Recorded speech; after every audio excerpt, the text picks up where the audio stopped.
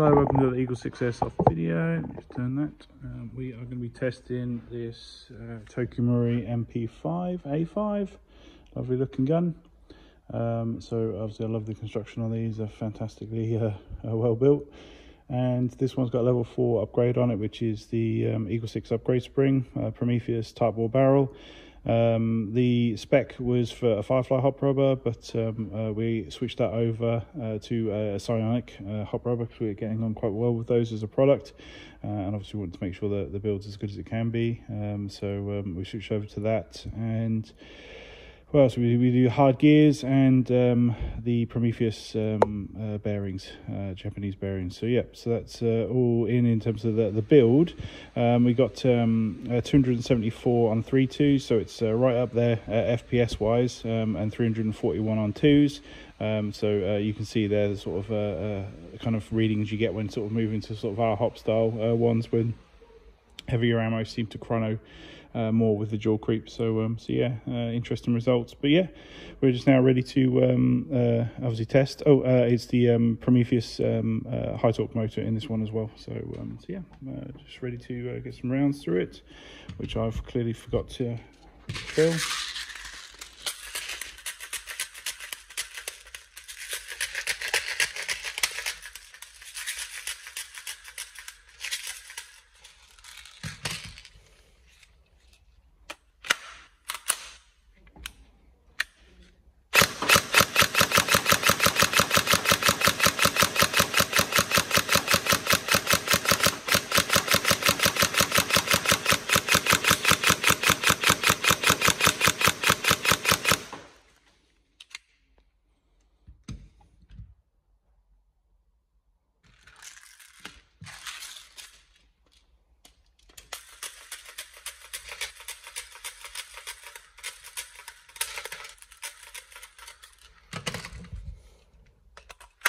Battery wise, this is the 1600 new Prol that's in this one, 7.4 volts, and like I say, it's a little snug in there, but you can negotiate it when you sort of lie it in there, slide it on. I like to have the wiring sort of sticking out a bit as I move it up, and then I just kind of stuff the excess in the end, and it clips in nicely. Obviously, if you feel like you're compressing wires when you're doing it, stop. It's not worth obviously trying to jam batteries in here to cause possible short circuits with the MOSFET. But like I said, once you get the hang of it, it's quite good, and that's obviously a very nice size battery, 1600, to get into this.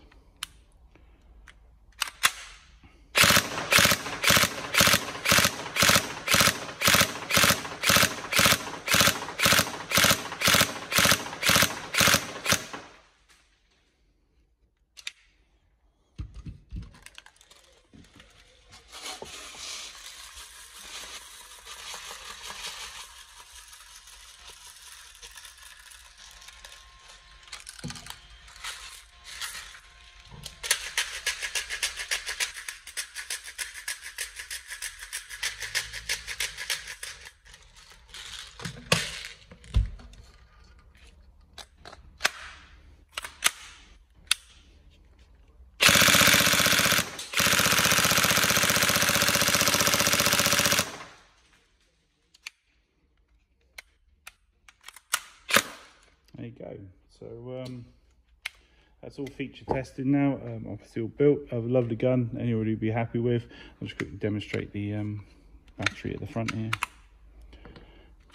So obviously handguard off and down, and then you can see the battery neatly in there. And obviously the way we've sort of laid the wiring.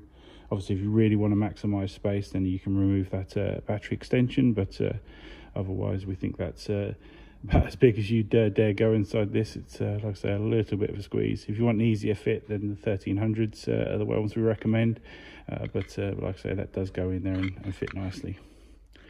And then like I say, once it's sort of lying flat, you want to get this onto there like so, and then that just pushes up and then lines up there. So so yeah, but like I say, don't force it, because you don't want to jam any and crush any of these wirings, because obviously if you crush two wires together, even though they're insulated, they will arc. Yeah, and then obviously broken MOSFET time, so don't do it.